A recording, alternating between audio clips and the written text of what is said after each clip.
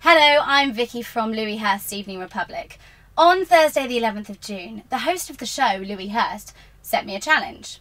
For months he's been on a health kick, but that night he fancied a treat. Real Belgian chocolates. And I was tasked to get them from Belgium. So I teamed up with the guys from Ashford Orbital to get from Ashford to Belgium and back in under 5 hours. I had until midnight to bring back some genuine Belgian chocolates.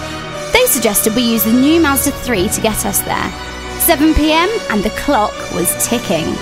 Okay, so we're on the M20 heading down to the Euro tunnel. So we're currently in the Mazda 3, which is a lovely, lovely car. Paul's kindly driving me there at the moment. And yeah, absolutely zooming along, as they say. So yeah, hopefully we're going to be there by 7:20 is our train.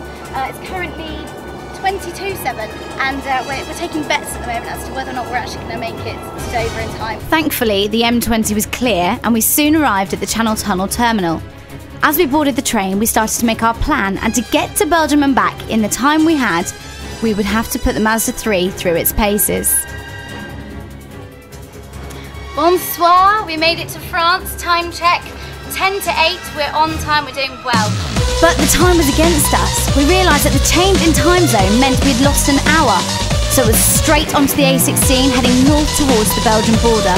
If we were to complete the challenge, we had no time to spare. Thankfully, the fuel-efficient Mazda 3 meant no wasting minutes at the petrol pump. We'd passed Calais and Dunkirk.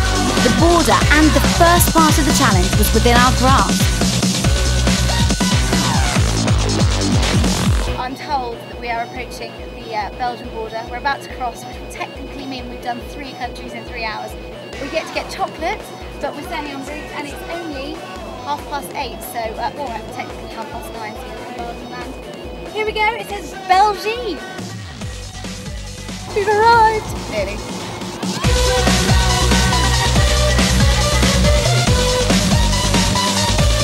Ours and the Mazda 3's work was far from done.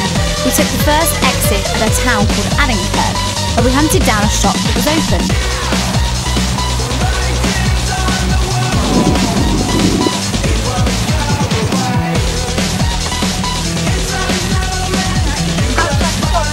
Actually, no, it's this wine, spirits and chocolate. Okay, good luck. I'm just where's the chocolate? You want me just to fill the boot? Is that everything? Is that all you get? You're getting this lot? Okay, I'll have all that chocolate, please. Okay, so we've loaded up the car with lots of chocolate. We're heading back down the motorway. Part 1 of the challenge was completed. We had made it from Ashford to Belgium and bought chocolates. Now on to part 2, the return journey. The guys from Ashford Orbital were confident that the Mazda 3 would get us back in time. We'd been on the road for 2.5 hours. I was just glad of the heated seats. And whilst the Bose sound system sounded amazing, I still couldn't understand a word of what the French radio was saying.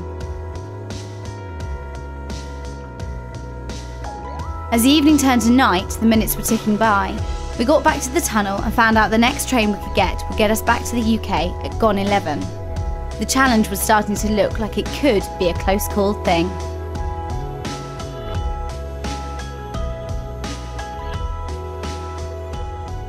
It's midnight and we're on the train. But the good news is, it's midnight French time, so technically that means it's 11 o'clock in England. So we've got an hour and we're on the train. Now we set off about, I think it was 5-10 minutes ago, so we should be off the train just a bit before 11:30 in theory. On arrival in Folkestone, it was full speed up the M20. We had to get to Ashford in under 20 minutes to complete the challenge. We're here, we're back, we're just going to grab the chocolate out.